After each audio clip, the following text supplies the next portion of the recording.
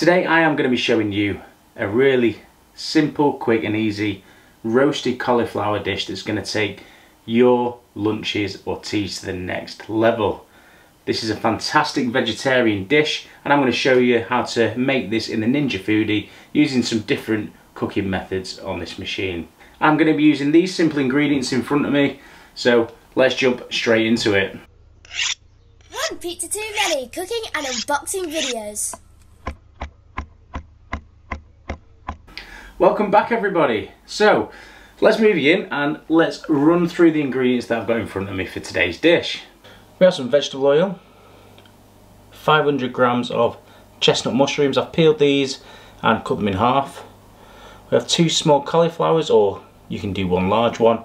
All I've done is peel the outer leaves off and take the florets off, left them fairly big. 1 500 gram pack of pre-made shop bought gnocchi. We have 150 gram of grated yellow cheddar cheese, some salt, some cracked black pepper, 50 gram of butter, 50 gram of flour, and we have 1 litre of milk. Now we know all the ingredients that you need, let's move you in and we're going to start off by turning the Ninja Foodi onto saute and sear on the high setting, and we're going to fill the pot with some water ready for the gnocchi. So let's get straight on with that. If I lift the lid open, you will see I've got water in the pot all the way about 1/3 of the pot, and we're going to switch this on. So we're going to switch the Foodi on and we're going to go to sear and saute, and we're going to leave it on function or temperature 5 even, and we're going to press go, and we're going to bring this water to the boil.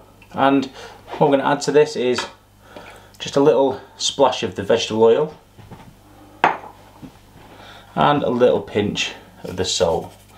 And what we are going to do, we're going to par cook the gnocchi to start with, and I've made this a couple of times using the gnocchi already cooked like this, and also how you get it out of the packet from the shop and adding it to the sauce.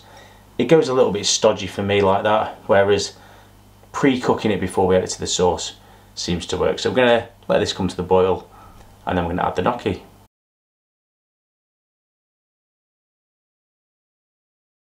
So as you can see, it's now boiling. Top tip would be to add water from the kettle into this, as it does take quite a while to boil from cold. So yeah. Next, in with the gnocchi. And if you've never cooked gnocchi before, it doesn't take very long at all. In fact, as soon as it starts floating to the top, it's ready to take out. So you just see they're just starting to float up to the top now. So I'm going to take these out and put them into the bowl.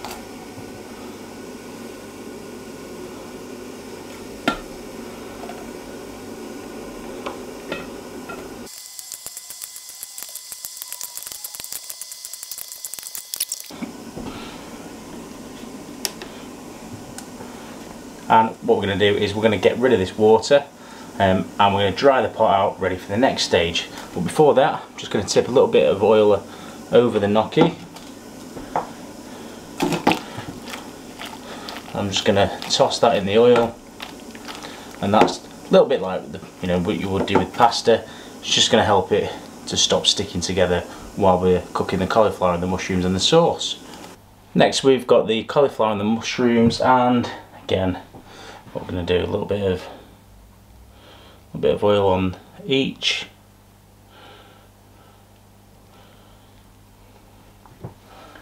We're just going to mix these up, and I'm also going to add just a little bit of salt and pepper, a bit of pepper,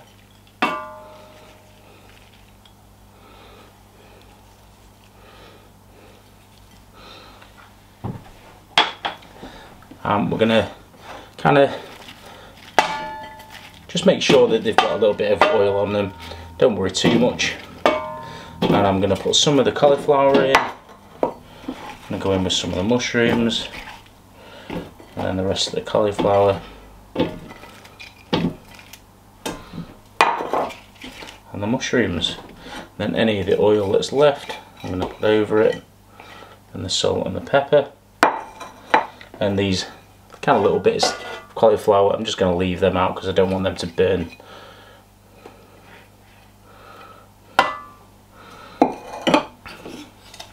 Give it a little shake. I'm going to put it in the pot. Next I'm going to shut the lid. And I'm going to switch it back on. And this time I'm going to go over to the second option. I'm going to go air fry, 200 for 20 minutes. All those settings are good. I'm going to press start. Now we are going to shake this every sort of 5 minutes, just to toss them all up and make sure everything gets nice and brown. So we're 5 minutes in, so we're just going to have a quick look. And already you'll see a little bit of charring. Brill, so we're going to leave this going. We want some nice colour to this. So I'm going to lift it up again. And this has now been going about 11 minutes. So let's have a little look. You see? I'm going to give that a little shake. It smells amazing. I'm going to close the lid and let it carry on. And I do think this probably, because of the size of the cauliflower that I've done, it's going to take probably about 25 to 30 minutes rather than the 20 minutes. And it's nearly at the end. There we go. And we're going to lift it up. I've got to say, it looks really good. Now I did give it an extra 10 minutes on the timer, but you'll see that the cauliflower and the mushrooms are all nicely cooked. Decent amount of colour on them. I'll just put it on some paper there so you can see. Decent amount of colour on them, and overall really nice. Okay, so now we're ready to cook. So I'm going on sear and saute, and I'm going to go to number 3 and I'm going to press start. I'm going to go in with the butter and we're going to let that melt in the pan before we add the flour. What I've got here is a whisk that's like plastic coated, just so it doesn't scratch the pot. Just whiz the butter around just to help it melt.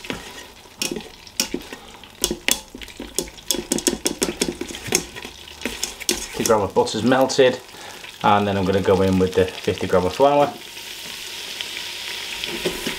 I'm just going to mix that around, and what I'm going to do is I'm going to cook this flour out just for about a minute, just to make sure that the end sauce doesn't have that floury taste to it. What we don't want to do at this point is take this roux too far. We don't want it to brown. We're not after making a brown sauce, we're after making a white sauce.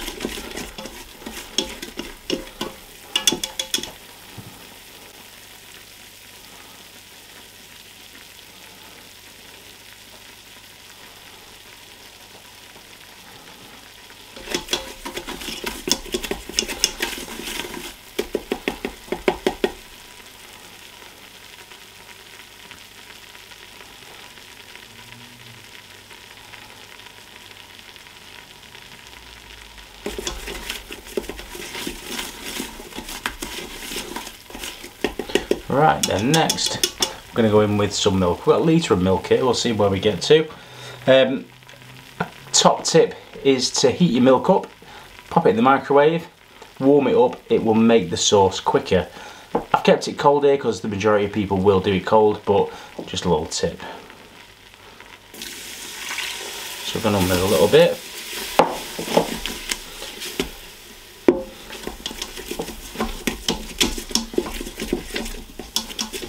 The traditionalists will be saying you should be using a wooden spoon, and yes, I agree.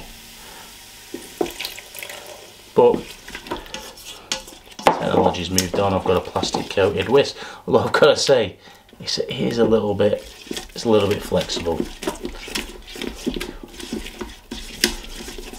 Unlike myself. So we're just going to keep adding a little bit at a time and working this in until we end up with a nice smooth white sauce.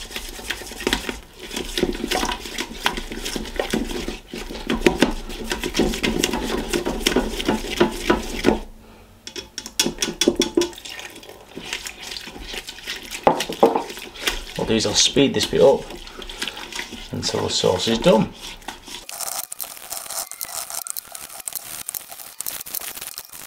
Right, okay, so the sauce is about there, and what I'm going to do is I'm going to go in with some cheese. I'm going to go in with quite a bit, and I'm just going to leave some for the top. I'm going to melt that in, and as well I'm going to go in with another pinch of salt and a bit more pepper.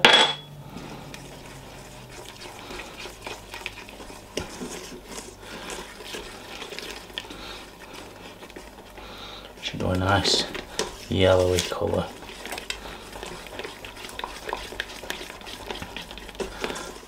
And that's the sauce done.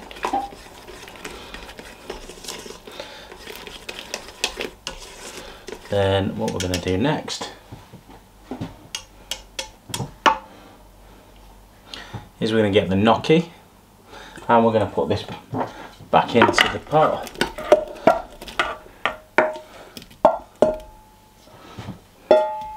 Make sure it's empty, and we're just going to coat all of these lovely gnocchi in the sauce.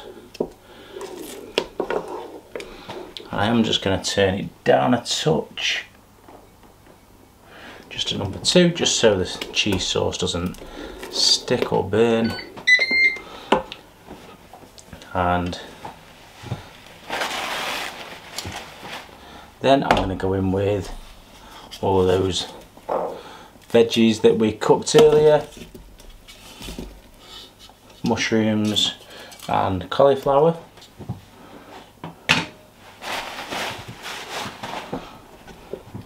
I'm just going to gently mix these in, because what I don't want is for the cauliflower to end up like mush, or for the mushrooms to end up disintegrated.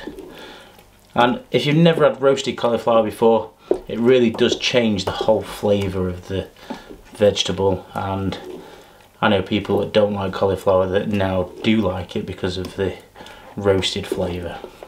So there we go. So what I'm going to do now is just switch it off a minute, and I'm going to go on with just the final little bit of cheese.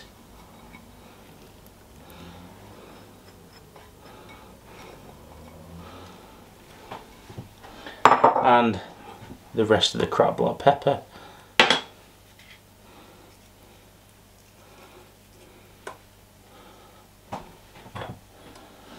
And what I'm going to do is bring the lid down.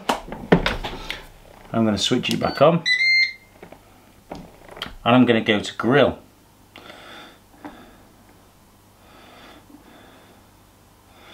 There we go, and it's 240. I'm just going to knock this down to 5 minutes. It might not need 5 minutes, but we'll see. And we'll give it a little grill just to make that top really, really nice. I'm nearly up to the end of the 5 minutes on the grill.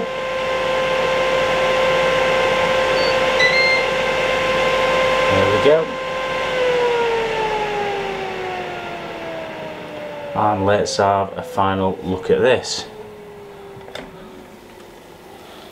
Wow, it looks really good.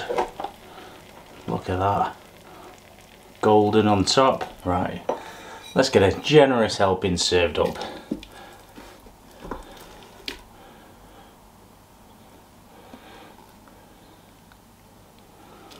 It does look so good.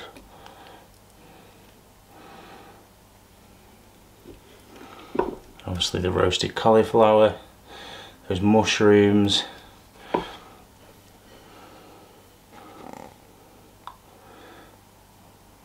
Look at that. So nice. Right, let's taste it. Right, so the proof is in the taste, of course. So let's have a little taste. I'm going to take a bit of the gnocchi and a bit of the cheese sauce, and take a bit of the cauliflower. Let's give it a go.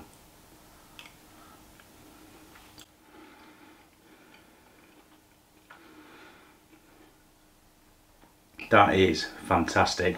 I've made this a couple of times before and I thought I've got to get this on video, and I've added the mushrooms as an additional because I thought, you know what, I think that'll go really well with it, and they do. The flavour does come through, and that cheese sauce is fab.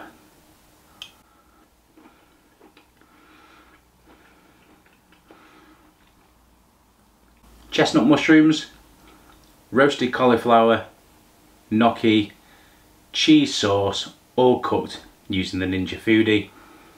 So we've used the different settings. We've used sear and saute to boil.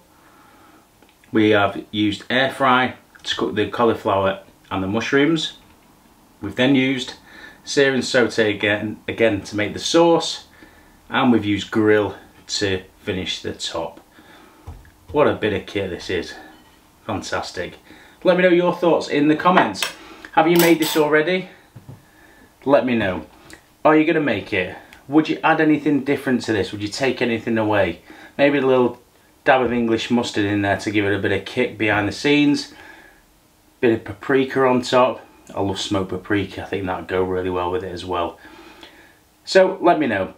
Make sure you are heading over to Ninja Foodi World Facebook page as well. The page that I run, but is for the members. It's getting loads and loads of great hints, tips and cooking pictures from the members on there. We're at 10,000 and growing. So hopefully I'll see you over there soon. And until next time, make sure you are subscribed to the channel, and I'll see you again very soon.